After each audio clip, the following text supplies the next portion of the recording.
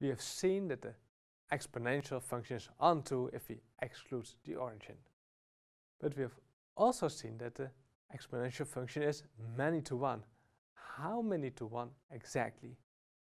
And you know that you can always make a function 1 to by restricting its domain.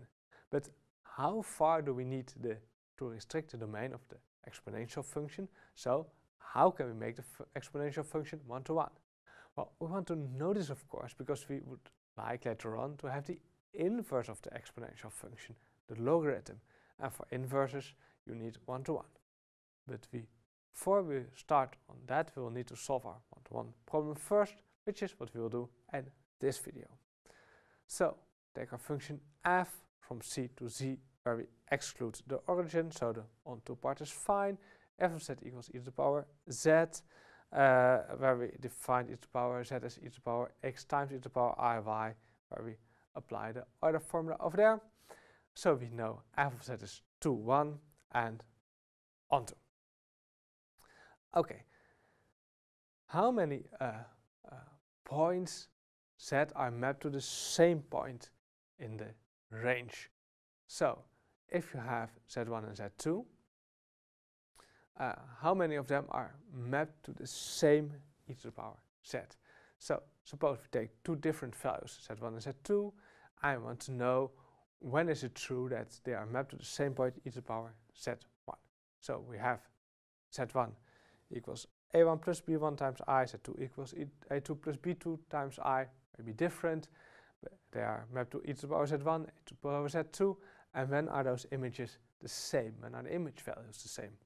So we have e to the power z1, according to our definition, e to the power a1 times Euler formula, cos b1 plus I times c sine b1, and e to the power z2 yields e to the power a2 times cos b2 plus I times sine b2. So the norm of e to the power z1 equals e to the power a1, and the norm of e to the power z2 equals e to the power a2.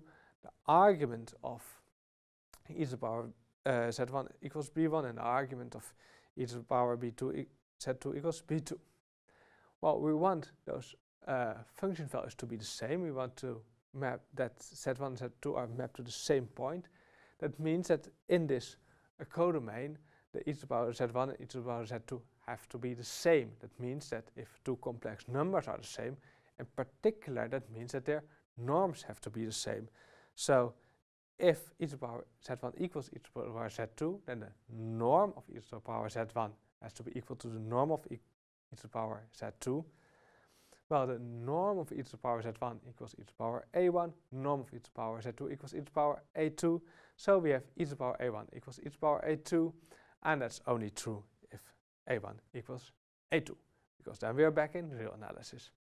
So you see that the real part of the z1 and the real part of z2 have to be the same if you want to map them to the same point. What about b1 and b2? What about imaginary parts of b1 and b2? Well, we want e to the power z1 equals e to the power z2, so that means that the real part over here, because e to the power a1 and e to the power a2 are already the same, so cosine b1 has to be equal to cosine b2, and imaginary part sine b1 has to be equal to sine b2. Back in real analysis, solve cosine b1 equals cosine b2, b1 equals b2 plus a multiple of 2 pi, or b2 equals minus b1 plus a multiple of 2 pi. Then we want to satisfy our second equation. This one doesn't hold for the sine, but we are still left with this.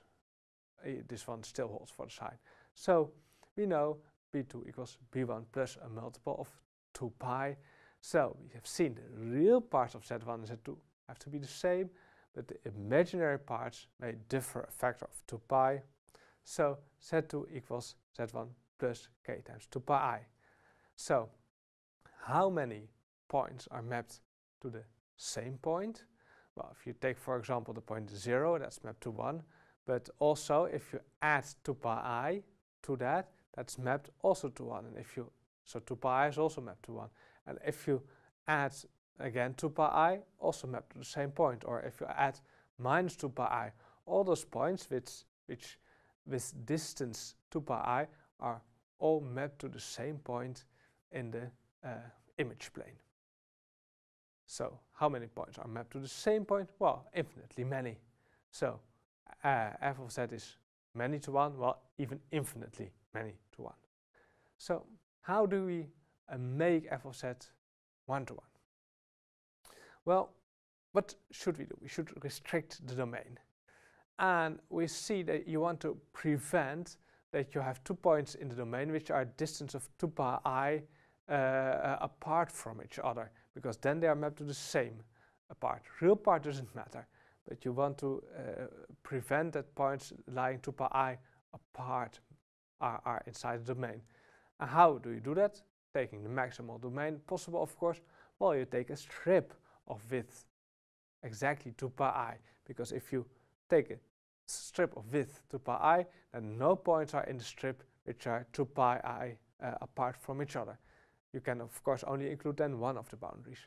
So you can take any strip where you like at any height, but the convention is to take the strip between minus pi and pi where the upper boundary is included. And if you restrict the domain like this of your f of z, then your function becomes 1, 2. We knew already it was 2, 1, so our function becomes 1 to 1. Our function is 2 on 2. So now you know how we can start to invert our function.